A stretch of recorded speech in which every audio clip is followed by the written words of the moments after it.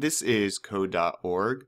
I am working on CS Discoveries, Animations in Games, which is Unit 3, and right now I'm on Lesson 4, Shapes and Randomization, Part 1. Overview. The lesson extends the drawing skills to include width and height, and introduces the concept of a random number generation. The class learns to draw with versions of ellipse and rect, and ellipse is that circular, right, oval, right, and rect is rectangle, that include height, width, height, and to use background, the background block, to fill the screen with color. Oh, cool.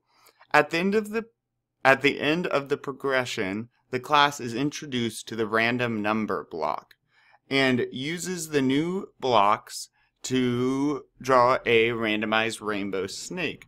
Cool. And what's really neat about this is since it's all based on JavaScript and JavaScript Canvas, random number is a thing in JavaScript. It is a thing that you will use when you're creating games in JavaScript that, who knows, we could even embed in our own site that we did from Unit 2. So, and here's a bit of the code, right?